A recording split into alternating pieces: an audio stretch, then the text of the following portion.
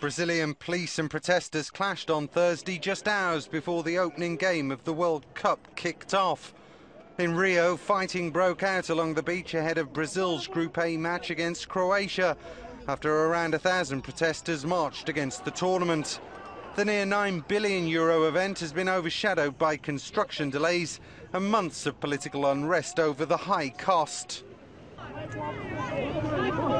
Several people were reportedly injured, and a Brazilian TV studio was also damaged during the clashes.